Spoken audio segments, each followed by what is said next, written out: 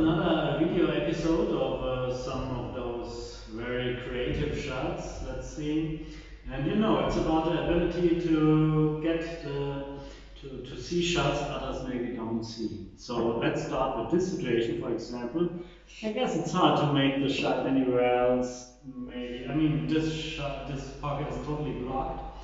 But the trick is, I let the cue ball jump slightly into the 8, like this. So the 8 jumps also a little, hits the 12 on top higher, and from there it jumps over those two balls and hopefully in the pocket.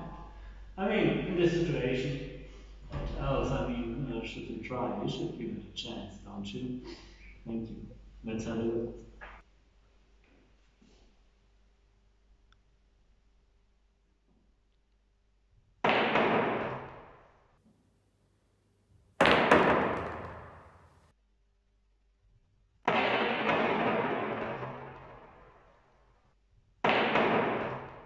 Here we got a situation compared to the last one. The last one I created pretty much on my own, but this one is almost classic. Mike Messi showed me many years ago. The bank shot, I mean, I can't shoot it directly in that pocket. The bank shot itself is not possible because of the double hit, the double kiss here.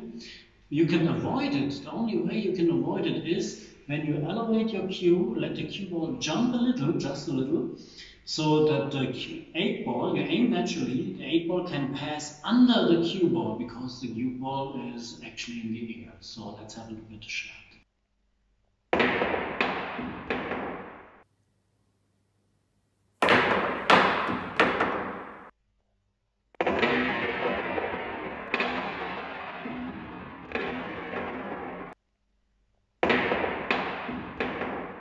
Here again, we try to use a little bit of jump technique, the slide jumps, and as you see, there's no other possibility as far as I don't see no other possibilities. So the regular bank, income angle, outcome angle in the side pocket is blocked by those two balls. But when I just elevate the cue slightly, it jumps into the ray, jumps higher out over the balls, and keeps usually his income outcome angle low. So you should try it. Why not? Let's have a look at the shot.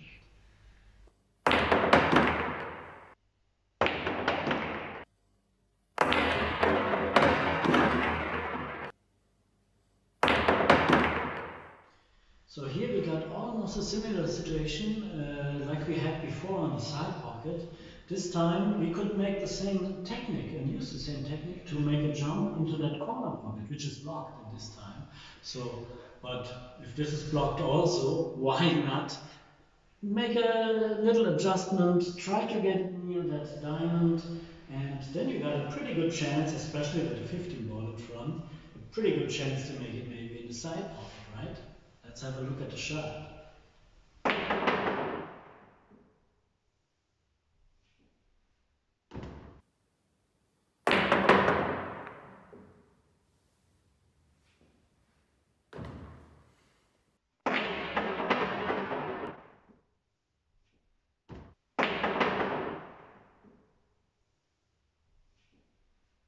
Okay, here we got almost the same situation like before, just this time it's we don't need to block that pocket or that pocket because this time it's about the cue ball, to let the cue ball jump over the balls and getting 2 rays for the side pocket.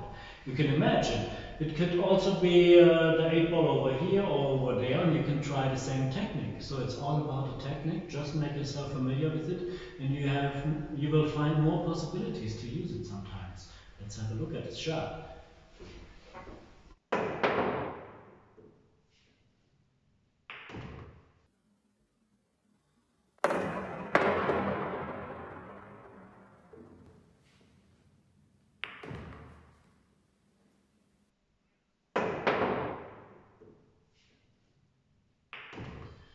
Okay, here we got a pretty strange situation because they are actually frozen to each other, frozen to the ray here at this diamond. Cue ball also frozen to the ray, and sometimes it makes me wonder by myself, but it's really possible to make the 8 into that side pocket over there, just by using lots of left side spin, and actually not that not so much low.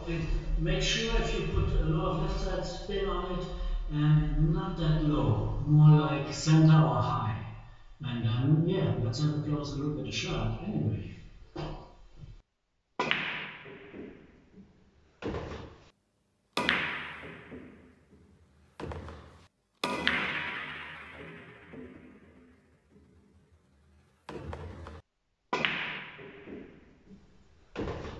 Okay, here we got almost a very classic situation. It's a pretty well-known shot, but if you imagine, like in the 80s, when I had to shoot this shot first time, even it came up in the real game, yeah, it was a game of 8 ball, and the pocket wasn't even blocked then, but we played 8 ball last pocket, so I had to shoot the 8 into that pocket. And what we're gonna try is we try to give low left and shoot it over here, and the left helps to bring the cue ball, the object, the 8 ball over here, again back there, and inside here. So that's a classic three rail in the side pocket. Let's have a look at it.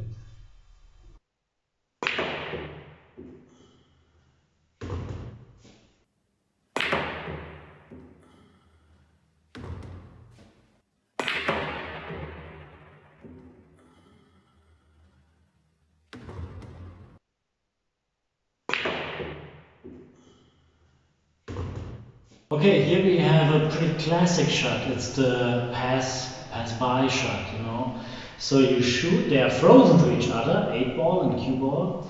You shoot into the cue ball like with this angle and hit it more like 1 o'clock, and you go straight through, not something like this, straight through, at least you try, and then the 8 goes into the direction of the pocket, the cue ball passes the 8, clears the 12, so that the 8 has a free access into the pocket. And it's a old shot, very difficult.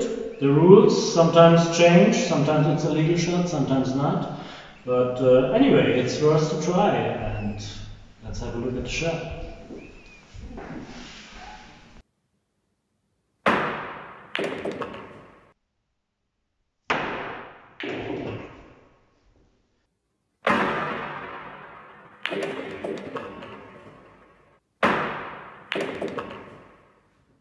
Okay, we got another classic situation here. You see, normally you bank it maybe, but we blocked that possibility as well as we blocked other ones.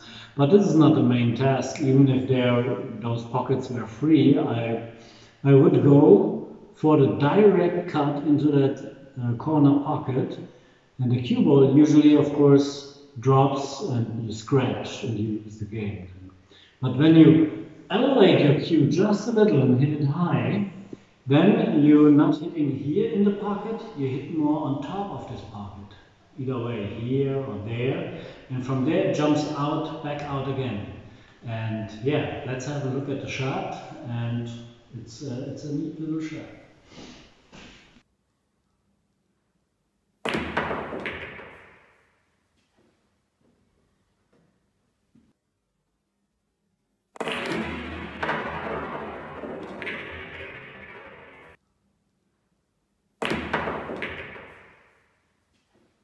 Okay, here, of course, you see we blocked all the pockets. It's really a made-up situation.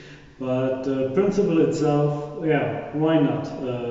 Trying to be a little bit creative here. It's an official artistic shot also. And you can make an 8-ball shot out of it.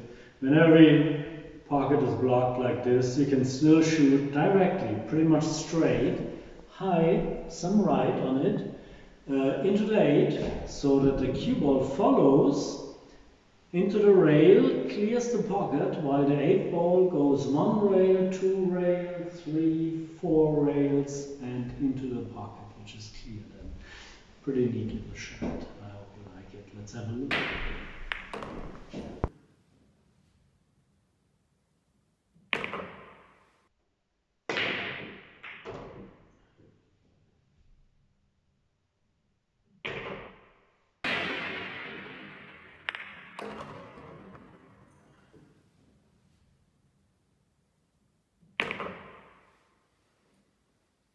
So I hope you like the shots again, and maybe I should just add that the task or the goal from this video is not to show you the most difficult shots of the world.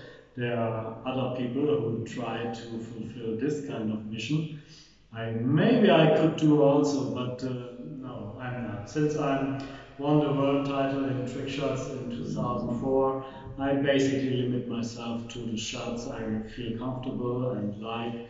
And here it's more about also to get the ability to take a closer look at shots which are totally unusual, so that you raise the ability of your fantasy to find creative solutions in whatever situation comes up, right?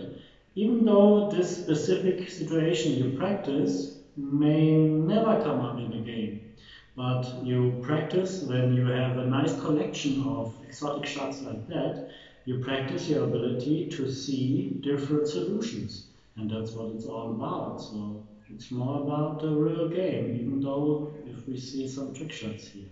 So thank you very much and stay tuned to Billiard Network.